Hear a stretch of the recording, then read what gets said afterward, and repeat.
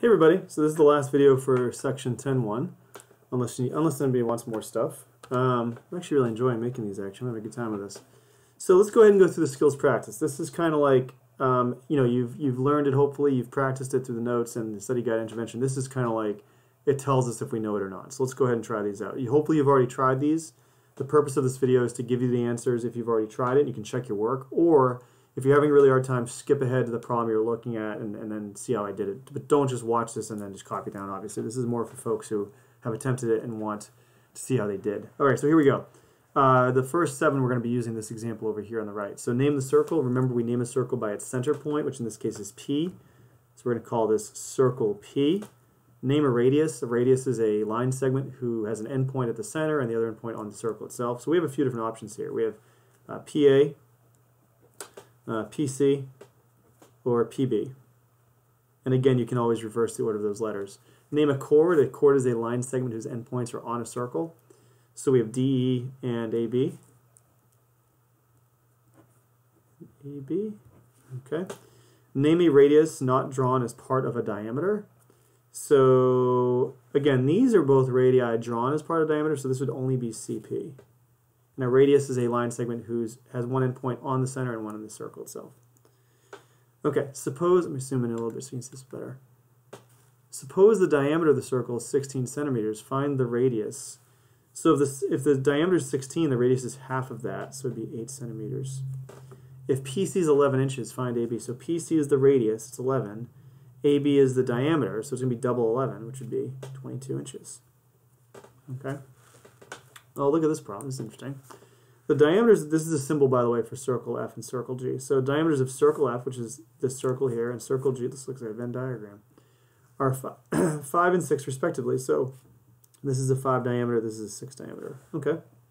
So in other words, from A to G is 5, and from B to C is 6. That's important to denote. Okay. Find each measure. We're looking for BF. So that little difference there. Interesting. Huh. And AB. Okay, so the first, this is going to be really confusing for some people because of the way it's drawn. So here's what we're going to do. We're going to just find out what we know already. So we know that this diameter here is 6, right? So we know this is 3. Okay, we know this is 3 because we know the whole thing is 6. Okay.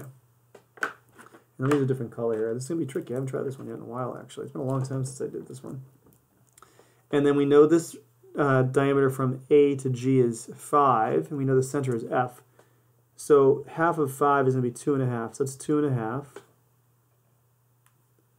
And that is going to be 2.5. Okay, that's interesting. And we're looking for BF, which is the difference right there where that overlap is. Okay. And we're looking for that leftover. So here's the thing. We know from here to here is 2.5. We know from B to G is 3. So this little part here would be the difference of 3 and 2.5. So we're going to go ahead and subtract that. So 3 minus 2.5, which would be a half. So this right here would be half a unit from B to F. So 1/2 unit. Okay. So this is 1/2 a unit. Then this would be what's left over from 2.5. So this would just be 2. So this would be 2 units. Interesting problem. That's an interesting one. I think drawing in the radii actually helped quite a bit for that one. Okay, the diameter and radius of a circle with find the diameter and radius of a circle with a given circumference. Round to the nearest hundredth. So we're going to need another piece of paper here because there's not enough room. Okay, let's round to the nearest hundredth. Probably going to use our calculator for this one too. So we have circumference. So circumference is number 10. Circumference is equal to 36 meters. And we're looking for the radius and we're looking for the diameter. Okay, so remember that C equals 2 pi r. Or you could also call it C equals D times pi. They both mean the same thing. So 36 equals 2 pi r. And we're going to go ahead and find r. So we're going to divide both sides by 2 pi. And this is going to be 18 over pi. And that would be our radius. So radius equals 18 pi. Sorry, I lied. 18 over pi. And the diameter is double that, so it's going to be 36 over pi. Okay, I'm not going to do the rest of those because they're literally all solved the exact same way. I'll do one more, but we're not going to do all those. So I'll do the same thing here. So number 11, we have c equals 17 and 2/10 feet. So that's the c equals, so c equals 2 pi r. So 17 and 2/10 feet equals 2 pi r. We're going to go ahead and divide both sides by 2 pi. So we're going to find half of 17 and 2/10. So 17 and 2/10 divided by 2 is 8 and 6/10. So we're going to go ahead and write 8 and 6/10 over pi. That's the radius, and the diameter would be double that, so it would be 17 and 2/10 over pi. Okay, so I'll write that over here. So we're going to have r equals 8 and 6/10 over pi, excuse me, and diameter is equal to 17 and 2/10 over pi. Okay, and we're not going to do 12 and 13, because honestly those problems are kind of boring. I'm not going to lie to you. If you don't want to do them, that's fine. 2 of those is plenty, honestly. All right, 14 and 15. Oh, I like these. These are cool. All right, so find the exact circumference of each circle. So this is inscribed, remember, because this is inside the circle. This is a better one because they actually show us. So these 4 sides are congruent, therefore this would be, at the very least, it would be a rhombus. All right, so find the circumference. So we can assume that it is a right angle because these are equidistant and they're both chords. Yeah, we can go ahead and assume that. So this is actually a 45, 45, 90 because it is an isosceles right triangle.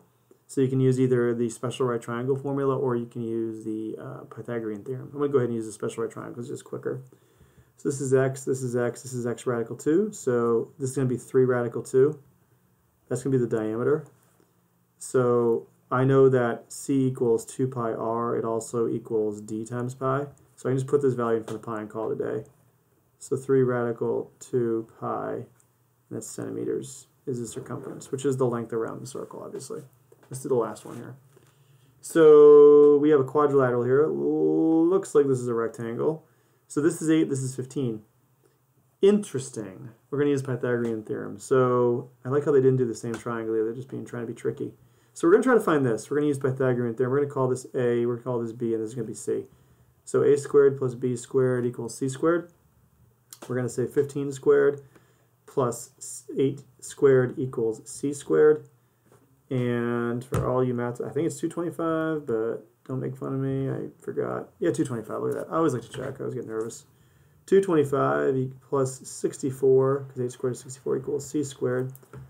Let's add those together. We're going to get 289, I believe.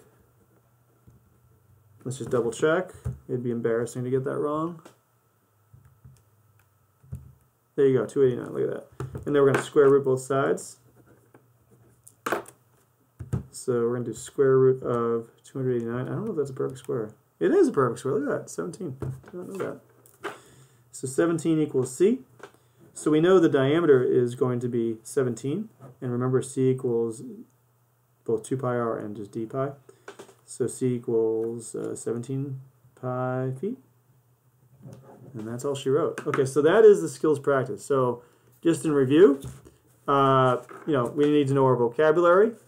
We need to know how to apply it. We need to know how to find, lengths of line segments within the circles. We need to be able to calculate circumference, radius, and diameter. So hopefully this was helpful. This is kind of a tricky zoom in here. Hold on. Hopefully that was helpful for you guys. Let me know if you have any questions on this. This can be a little confusing at first. All right, so hopefully it's helpful. Thanks, guys.